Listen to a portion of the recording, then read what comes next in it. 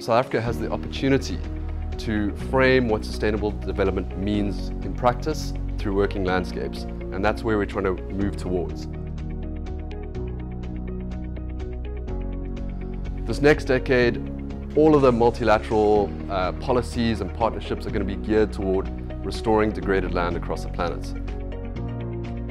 The diverse ecological functions of wildlife play a role in restoring that ecosystem productivity.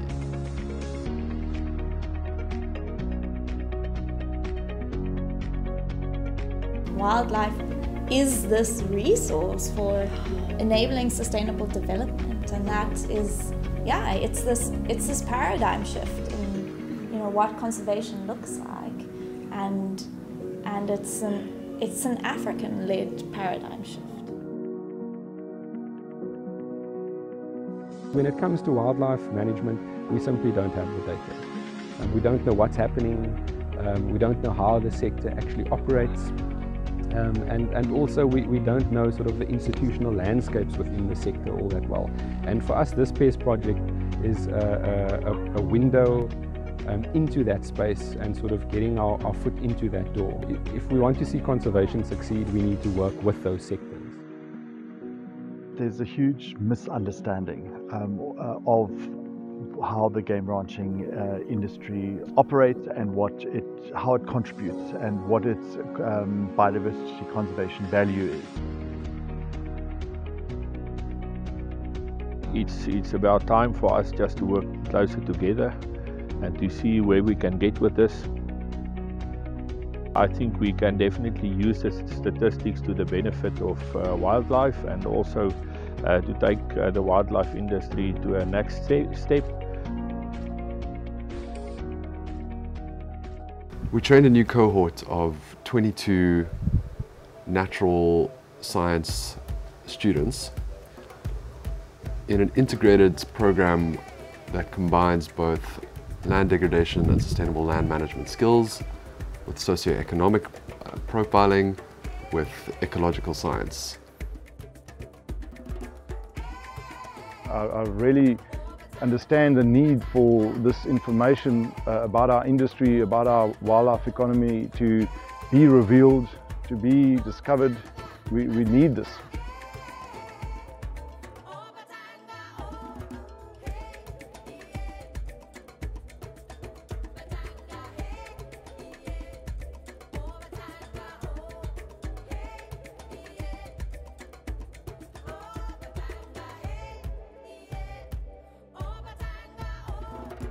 Going through all these surveys and chatting to so many landowners, how they are invested in their land and how they are implementing sustainable land management practices to try and restore or rehabilitate the productivity of that land. And I think that South Africa has the huge potential to grow this industry. I visited 14 farms and that was literally my first experience on a farm.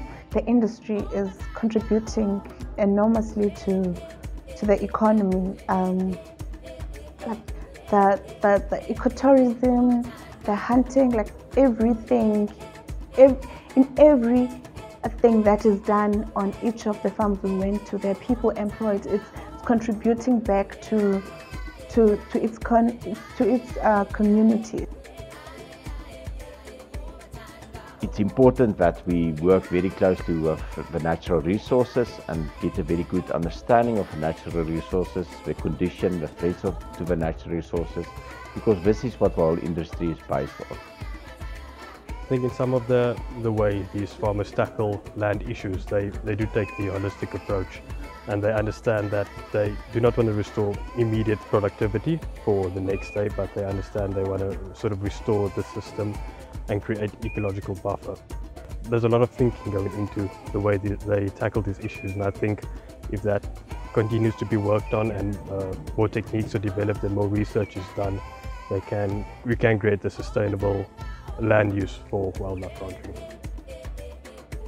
This experience of being an RA for the wildlife economy, it changed a lot of my views regarding wildlife economy regarding how these properties or these businesses are managed. All of these things needs to be communicated to the public. So I feel like from that point of view, communication would be a really, really good key to get people, to get investments, to get the narrative of wildlife economy, wildlife ranches seen in a more positive view. We really need to prioritize the wildlife economy and realize what an important resource we have in our wildlife in this country. I'm overwhelmed truly about how diverse and how dynamic that this place is. Like, it's absolutely incredible. It's so beautiful and has so much to offer, and it's just untouched and it's pristine, and it's everything that you think nature to be as you read it in stories or as you watch it in movies. You can find a little bit of that in the Eastern Cape. You'll go to Hogsback and you feel like you are dancing with someone in The Hobbit.